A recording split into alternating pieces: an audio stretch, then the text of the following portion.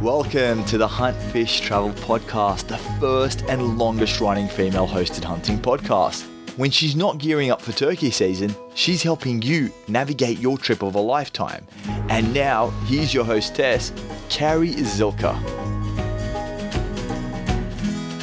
Welcome to the Hunt Fish Travel podcast. I'm your hostess, Carrie Zilka. This week we're talking to Brian Koch from Ultimate Upland. You can find him on Twitter at Ultimate Upland. If you remember, he was a guest on episode 98, and this week we're going to talk about bird hunting in New Mexico. The show notes for this episode can be found at the website huntfishtravel.net under the show tab. Brian, welcome back to the show. Good to be here as always. Always great to be with the wonderful Z. Hear what she's been up to, and then ask me questions that I don't know the answer to about bird hunting. I'm sure it'll be a fun interview. So, let's talk. What have you been up to? So you've been doing a lot of periscoping. And for anybody who doesn't know what Periscope is, it's a live streaming app. And Brian is very prolific on Periscope. Why don't you tell them a little bit about what you've been live streaming lately? Not very much important stuff lately. I think Periscope, it feels like it should be like the next frontier for social media, especially in hunting where you can, take people with you. Yeah. And now it's kind of being tied in. A GoPro announced, or a combination of GoPro and Periscope announced that you can use your GoPro cameras now. Mm-hmm. So really first-person hunting experience through live broadcast is becoming more and more real.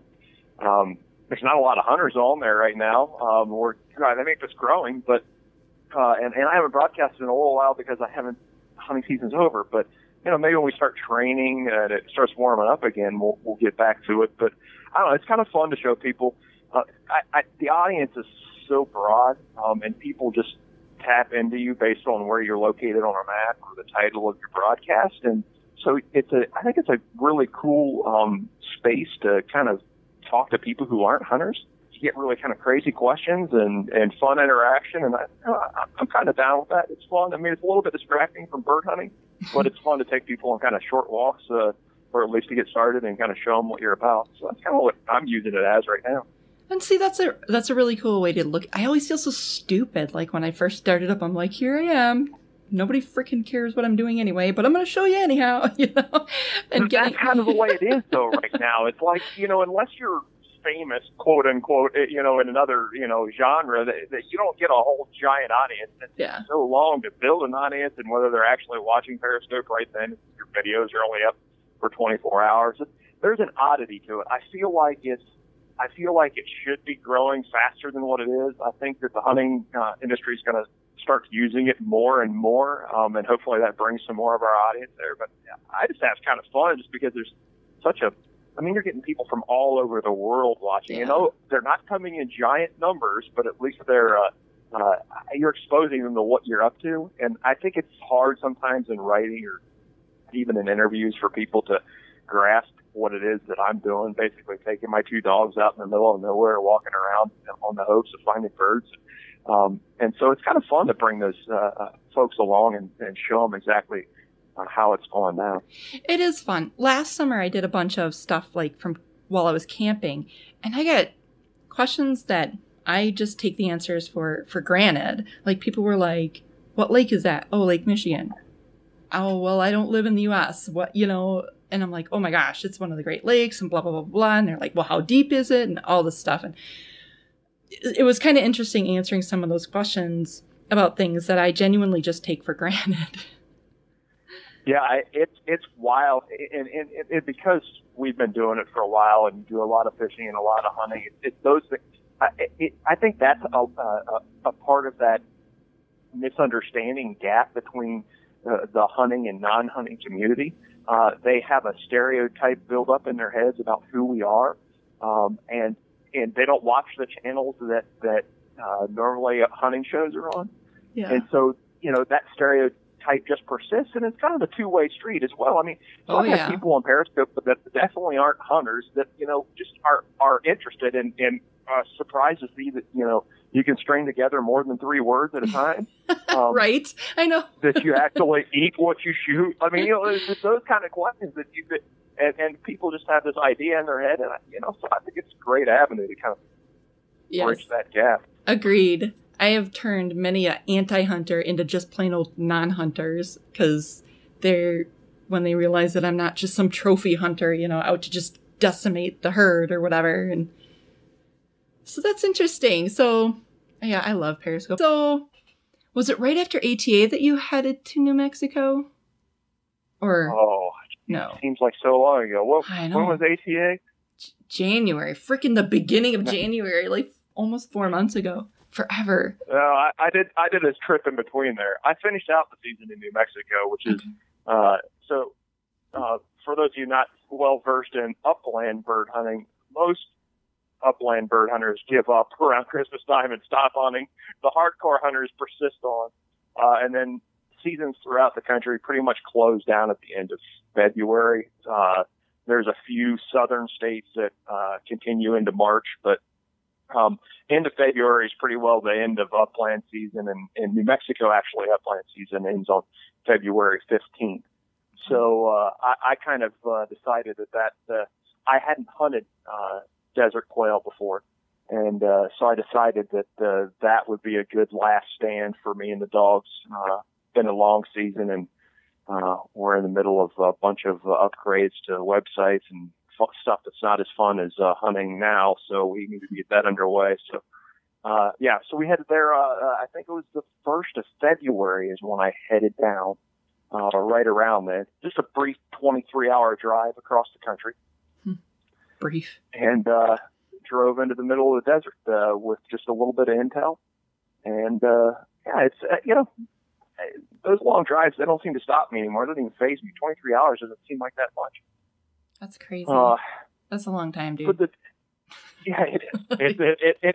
I say that, but after so I try and throw it in 2 days, right? So I just try and get there in 2 days, 12-hour days, and I'm there. And I'm like, oh boy, this is brutal.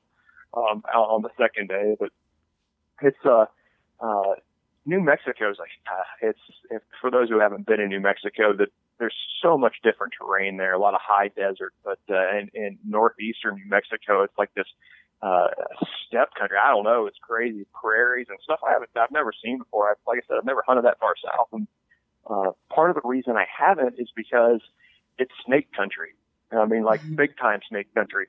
And when you're hunting with upland dogs, you can train your dogs to be snake trained, quote unquote snake trained, where you can limit their exposure to poisonous snakes. But I live back east across the Mississippi, and there's not that many poisonous snakes here, and not very many people that do snake training, which involves basically having a caged rattlesnake, if you will, and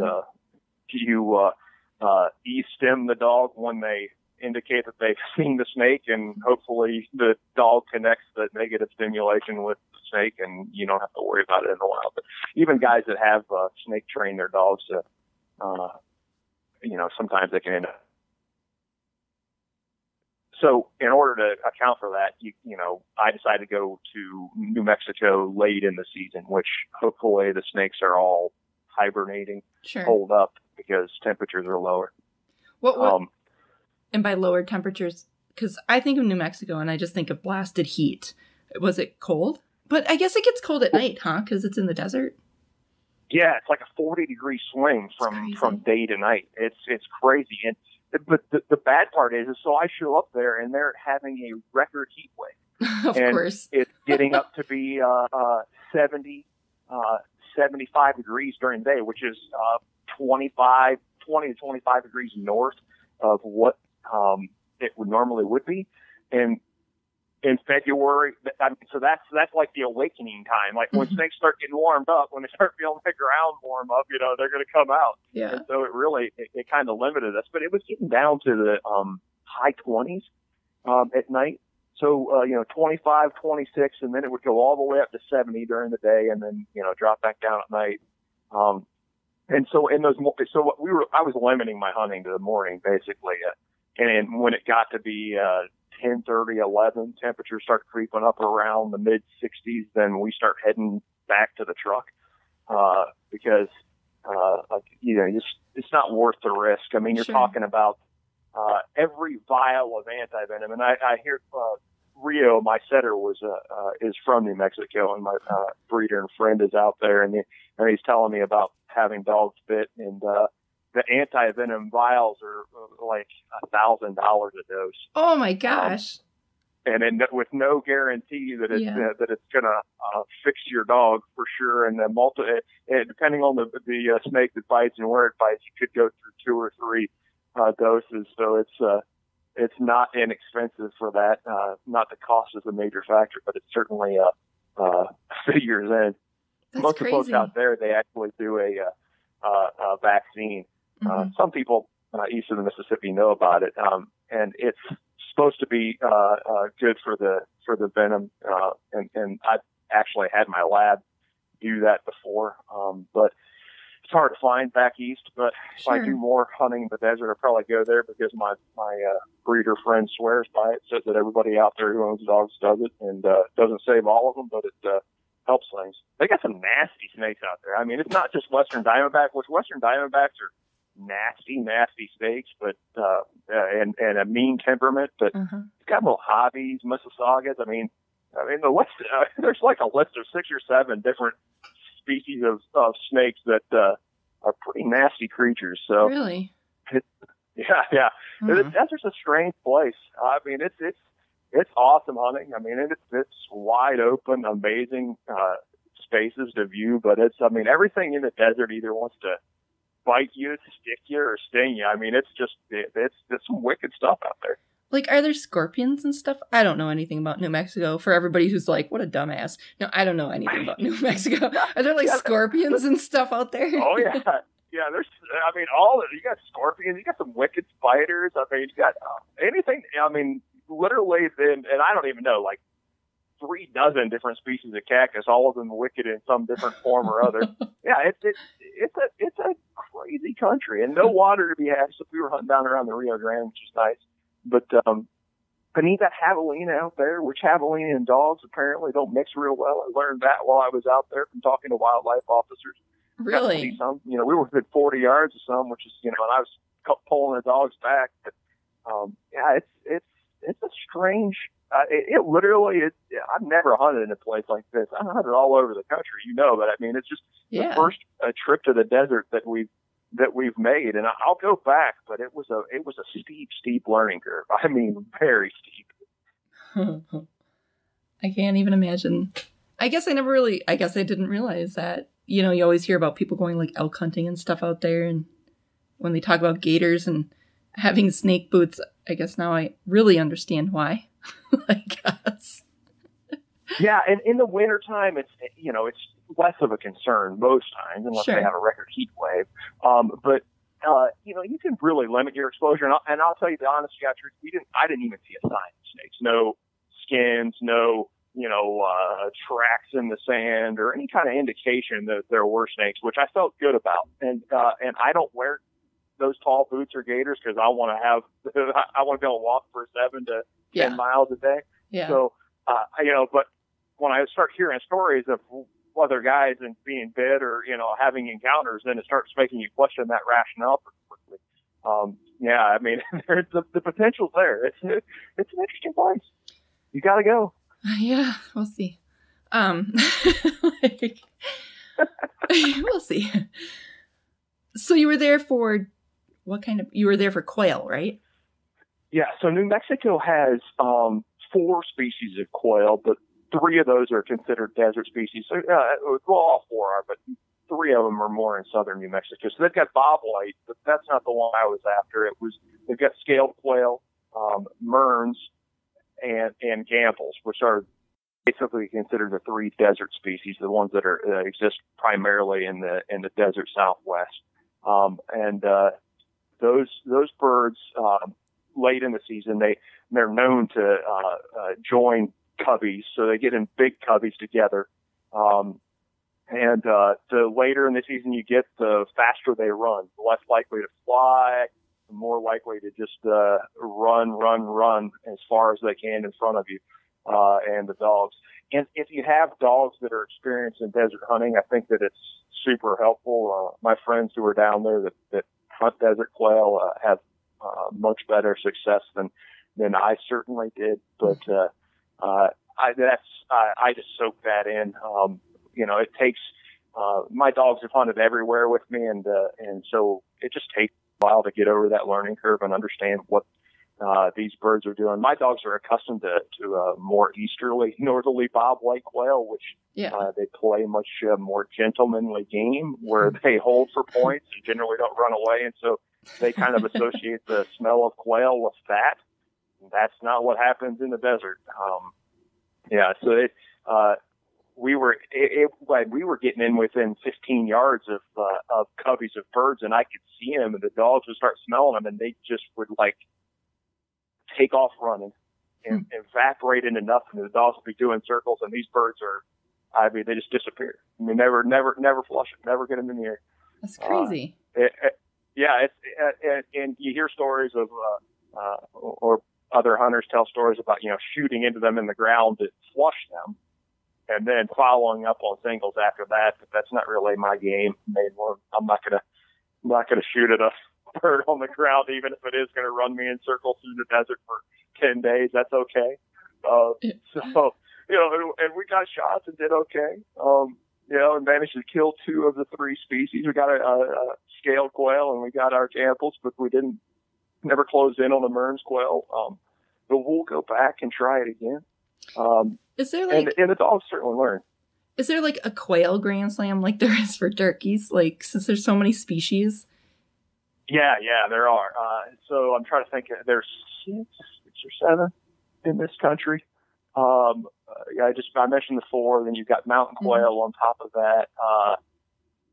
Japanese quail, which is only in Hawaii and a non-native. So that's 6, I think. And some people probably wouldn't consider that. I think you got California quail, so 7. Yeah, 7 different quail species. So you could do the Quail Slam. You can get 4 of them in New Mexico if you worked hard enough. I think in California you can cover all of them except for the Mearns quail, which is the one that's the furthest, associated with furthest southwest. So, but yeah, guys, aspire to that. That's certainly something. I like shooting different species.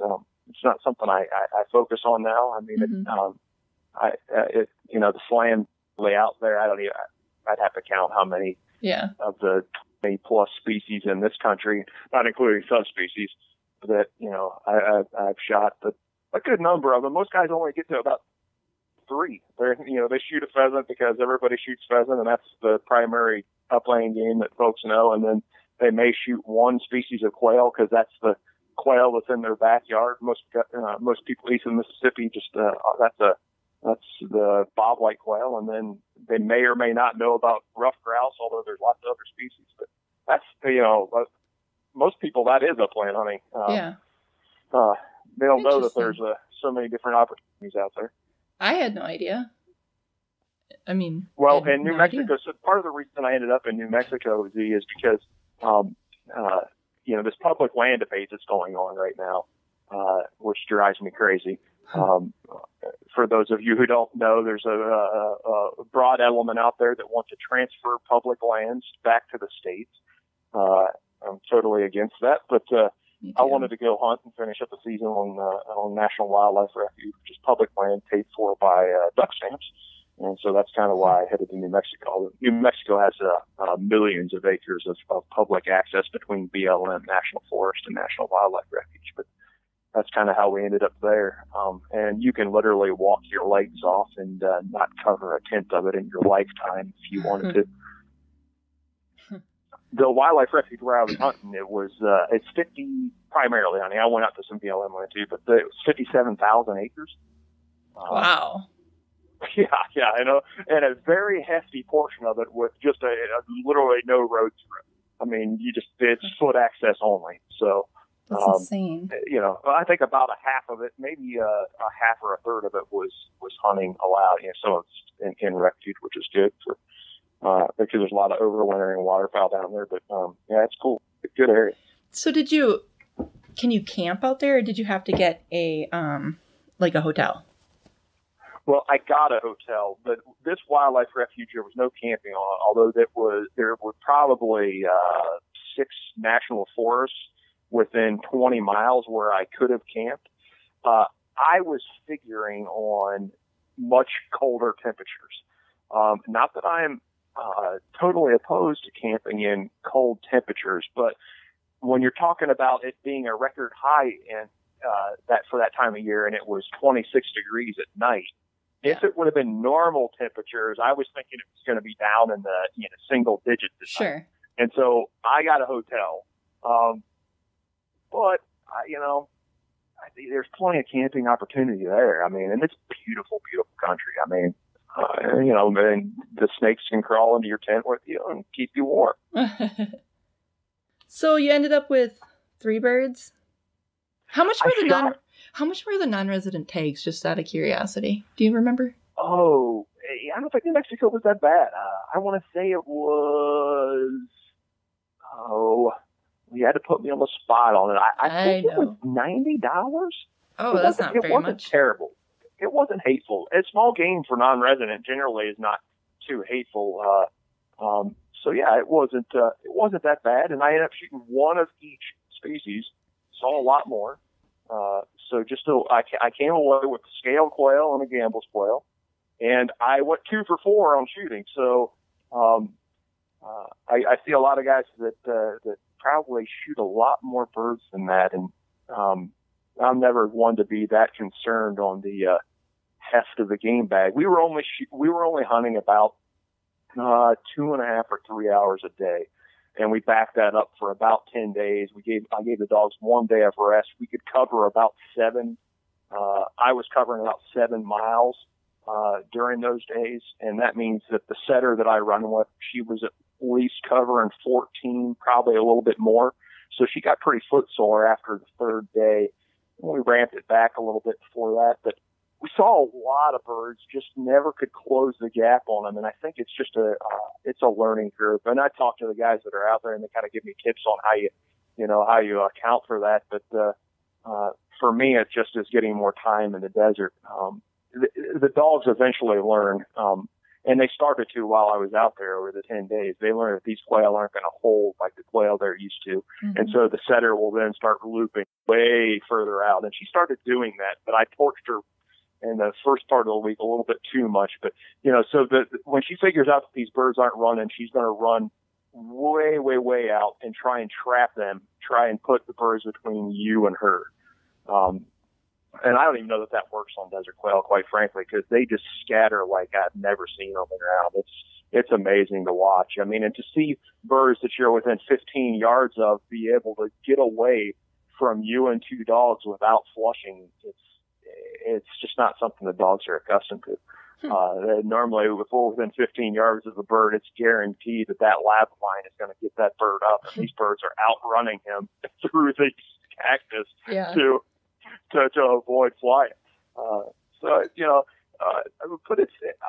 I kind of like those challenges. Sure. Obviously go earlier in the season. If you can fit it in earlier in the season and not be at risk of putting your dogs at risk with snakes, then you're going to have birds that aren't quite as educated, and you probably hedge your bets a little bit more. I think, I got intel on where there were more bird density than this area I was in. This area I was in had been through a number of years of drought, and it just recently made a comeback. So there were, I'm not going to complain about the numbers of birds there, because I never chased forecasts of how many birds are in an area. We're just out to have fun and hunt. But if I would have went to a place where there were higher densities, I think we would have hedged our bets a little bit more. But I prefer to just say, let's make it a challenge. Let's make it fun. For sure.